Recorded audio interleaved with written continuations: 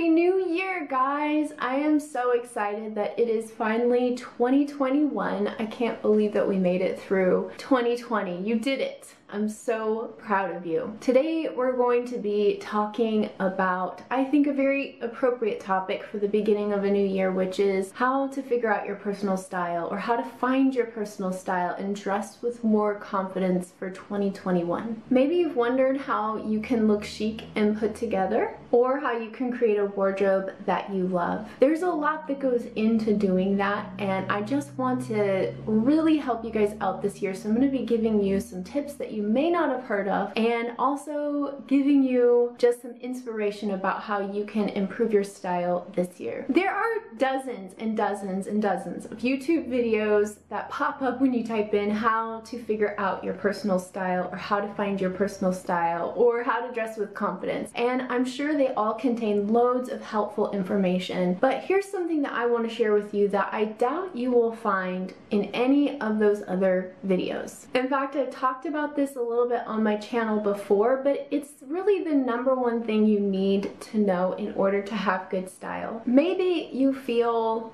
like you're a little bit lost with your style because you have lots of different clothes in your closet that come from many different places and many different styles kind of mishmashed together.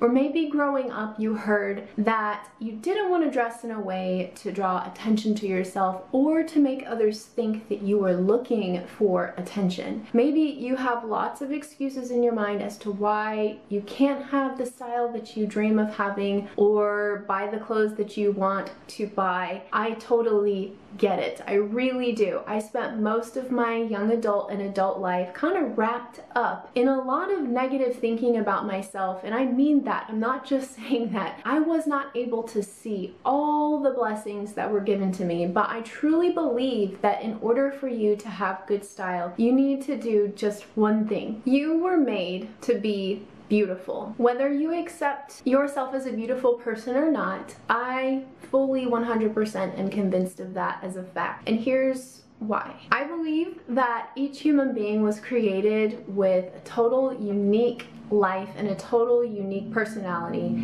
and that uniqueness that is about you, that you possess, is a very beautiful thing. You may have lots of things that get in the way of you feeling beautiful or you feeling handsome or confident, but if you just embrace these unique attributes about yourself, I really firmly believe that you will learn to have the style that you want to have. Think about this for a second. In the history of the whole world, and in the history of all of the people in this world, there's never been one wardrobe that is exactly like another, just as there's never been one person that's exactly like another. No one can have the wardrobe that you have. No one can wear the clothes that you wear. No one can wear them in the way that you wear them. So you might be limiting yourself, but I want to encourage you to never, ever compromise. Never give up on the vision that you have for the person who you are on the inside, or the person that you feel you are on the inside, because I believe that what we wear is a true representation of our unique personality and our soul. And I know that sounds a little bit deep and a little bit out there to put clothing and soul together, but that's just the kind of person that I am. I'm a very, very spiritual person, and so I think that we really do represent who we are as people in this walk of life by the clothing that we wear. So why not take this blessing and this gift and this opportunity that we have and use the resources we've been given to truly become more ourselves, to become a better version of ourselves. As cheesy and as trite as that might sound, I think that that is one of the tools that was given us, the tool of clothing and fashion and style. And I totally understand that at the first of the year, it's all about trying to be focused on self-improvement, and maybe that's a little bit, limiting. I do think that we should look at helping others. That should be a big part of what we do as human beings. That should be a huge part of our lives. But I also think that the way that you see yourself is the way that you see others, and the way that you allow others to treat you is part of your view of yourself. So if you have a really small view of yourself, if you think that you don't deserve to look good, that you'll never look good, if you look in the mirror and you see something that isn't accurate, if you know what I mean, like if you look in the mirror and you think, man, I'm so ugly or not cute or I'm overweight or whatever narrative you have of yourself, then you're going to kind of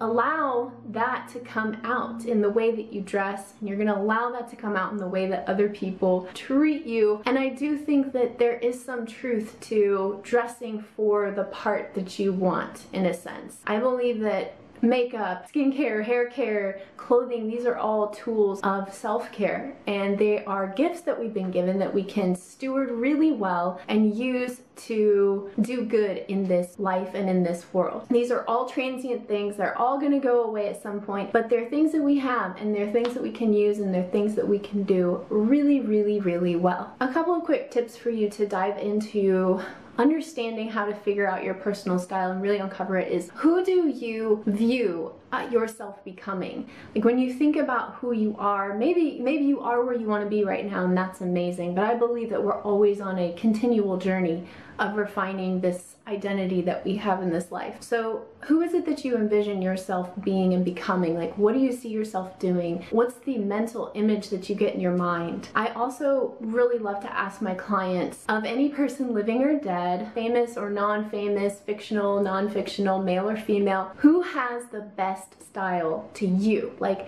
whose closet would you raid? Whose wardrobe would you want to own? And then another really great question I love to ask is, what are the time periods or places that really inspire you and light you up? Is it the 1970s in California? Is it the 1960s in Paris? Is it the 1990s in New York? What is the time period or the place that just like fills your heart with glee? And then finally, a question that I really love to ask is, you know, if you had an unlimited budget, let's say, that you could spend at any store, where would you spend an unlimited budget on clothing and shoes? I know that that's kind of an indulgent question to ask, but it's designed to help you see where you are really naturally drawn to. I think on the flip side, one reason why you may not be able to determine what your true personal style is that you maybe haven't been exposed to enough imagery. Think about it this way. When you're trying to learn a new language, they talk about being in an immersive experience.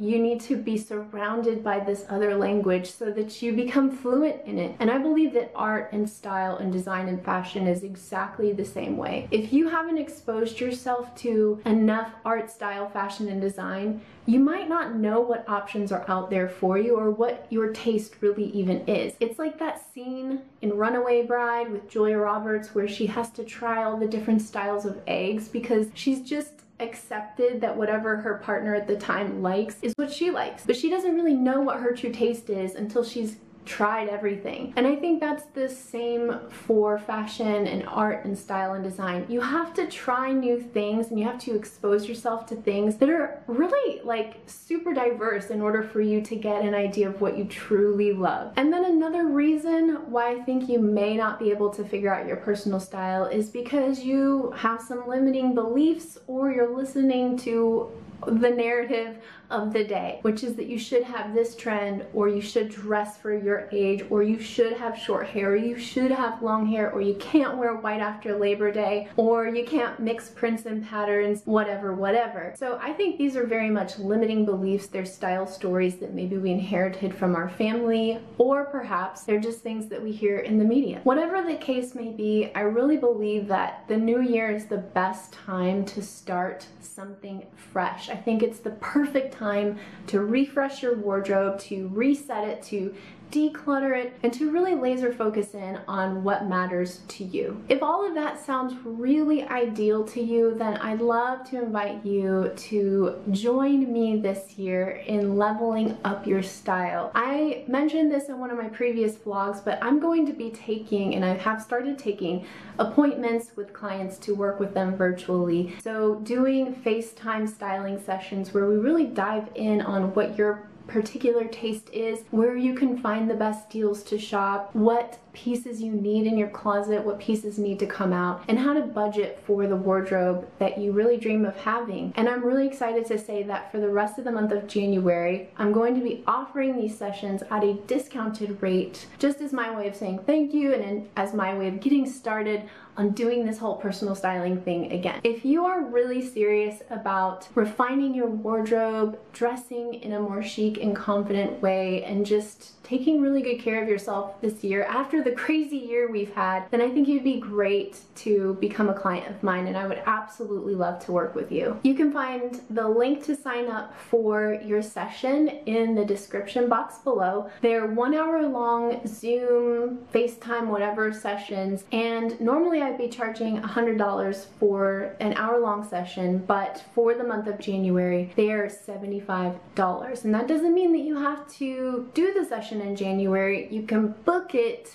in January, but for another time throughout the year. So this is really the best deal, and I think it would be a great way to get started on really transforming your look this year and feeling a lot more confident in your skin and just happy with what you've got going on in the closet. I love working with clients. I love helping them figure out their style. I love helping them see themselves in a really beautiful light. It's the best moment when I'm in a session with a client and they go, wow, I look really cute, and I never would have put that together. It's the best feeling for me. And whether or not you sign up and become a client, you still have all of this great free content here on YouTube from me and from other creators. You can always email me or direct message me over on Instagram. My goal for this year in 2021 is to show you guys more outfit combinations, to show you guys how I personally have been evolving my style and what my goals and my dreams are for creating a wardrobe that is sustainable, that's as ethical as I can make it, and that is really within a budget, but that makes me feel beautiful and chic and put together, where everything has a cohesive style and everything works together. If that is your cup of tea, then definitely subscribe and hit the bell notification so that when I publish a new video, you will be the first to know. And I mean this when I say this, you really are beautiful, and every woman has a beauty